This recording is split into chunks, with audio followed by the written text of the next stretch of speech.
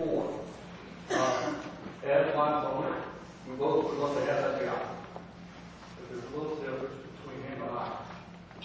I believe that I'm the better candidate because I have proven myself in this community through volunteering. I'm married. My wife and I have been married for 38 years. I have 3 children.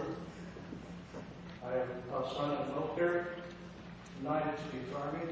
I have 2 daughters. One is a nurse in hospice, and the other one teaches school in Athens, Alabama.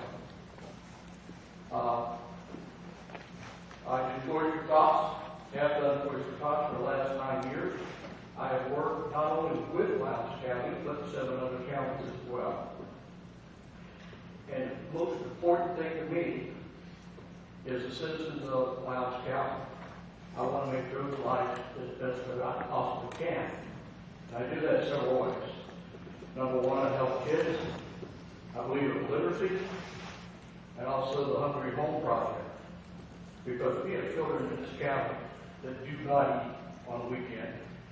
And so we have 2 great teachers that came up with a project called Hungry at Home. And I noticed today, talking to some other people, that we have actually expanded into a couple other counties. So that project is great. And also I go to the county commission meetings to get better educated. Some of our problems are the infrastructure. Other parts is how we spend our money.